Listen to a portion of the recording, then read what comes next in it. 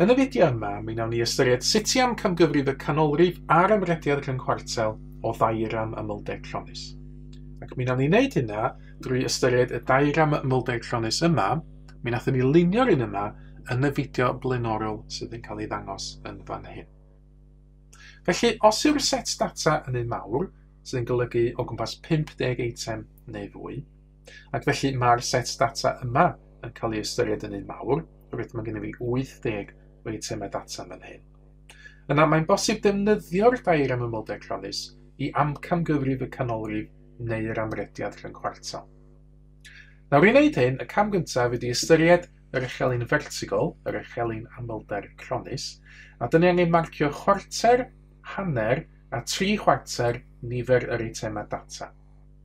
Nawr, camgymeriad cyffredin yn fan hyn ydy edrych ar lle mae'r echelin yn cyrraedd, yn fan hyn 100, a marcio ffwrdd chwarter, hanner a 3/4 o 100, felly 25, 50 a 75. Ond, be dyn ni angen wneud ydy marcio chwarter, hanner a 3/4 nifer yr eitemau data.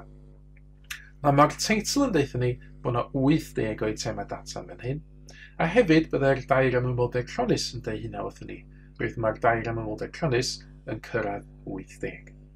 Felly, y gwaith gyntaf yw marcio chwarter, hanner a 3/4 o 80. Mae hanner o 80 yn 40, felly bydd chwarter o 80 yn 20, hanner i eto, ac felly mi fydd 3/4 o 80, sy'n marcio 80 hefyd yn fan hyn, yn dod hanner ffordd rhwng 40 ac 80, sydd yn dod yn 60. Felly dyna ni 3/4 ffordd at 80 i gael 60, dyna ni hanner ffordd at 80 i gael 40, a dyna ni chwarter ffordd at 80 i gael 20. Na unwaith ydych chi wedi marcio chwarter, hanner a 3/4 ffordd i fyny, ydych chi wedyn eisiau llinellau llorweddol o'ch marcio fan hyn at y diagram Amlder Cronnus. So mynd ar draws nes ydych chi'n taro'r diagram Amlder Cronnus.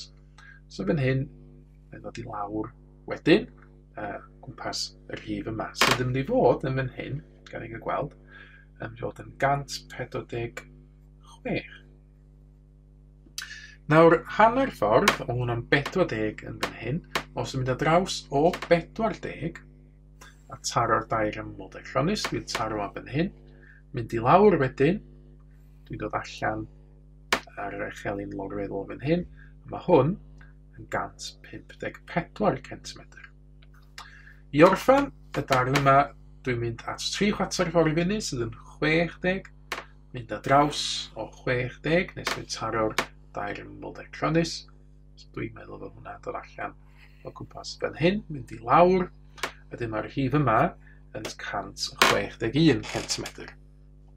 Nawr, yr rhifau yma sydd ar y gwylod, be ydy hein ydy'r amcangyfrifon ar gyfer y chwartelau ar gyfer y data.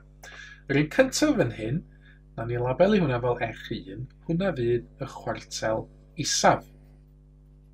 Yr ail un fan hyn, y 154, hwnna fydd yr ail chwartel, chwartel 2, hwnna felly fydd y canolrif. A'r trydydd un dyn ni wedi weld yn fan hyn, y 161, hwnna fydd y trydydd chwartel, sef y chwartel uchaf.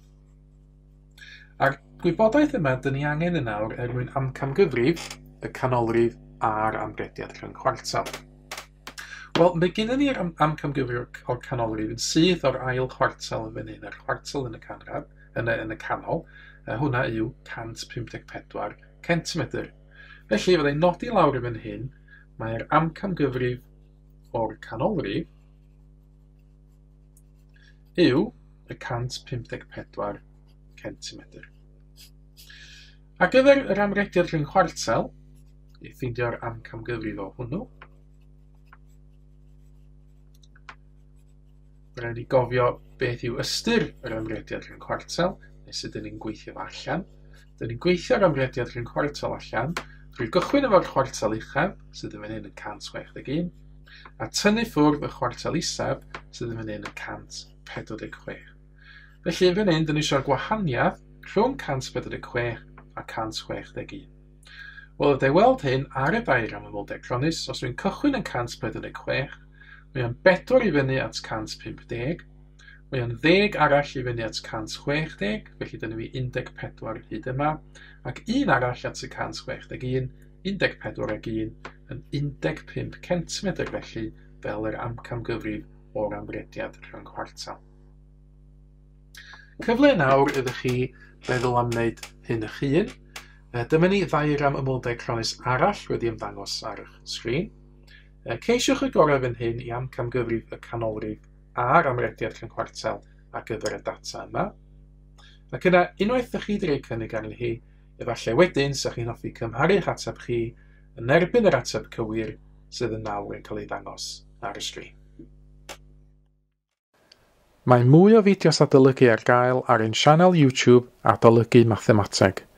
Am y newyddion diweddaraf neu holi cwestiwn, dilynwch ein cyfrif trydar @mathemateg.